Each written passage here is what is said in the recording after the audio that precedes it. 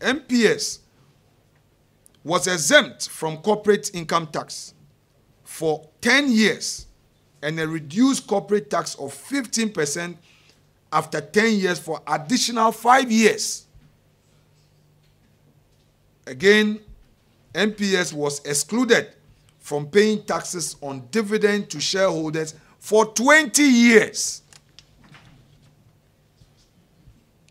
When I describe the NDC as being politically hypocritical, I say so with emphasis and ground same on fact.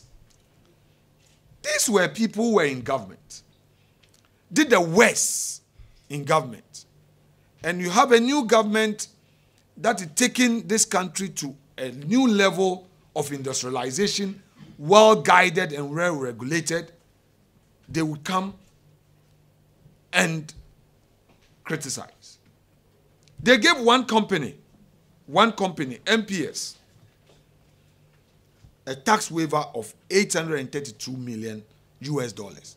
Now, under the 1D1F, all the 42 companies that government has so far brought to Parliament for a waiver, the total waiver being requested, being applied for by government, is not even up to 450 million. And these are Ghanaian companies. These are companies that are registered in Ghana.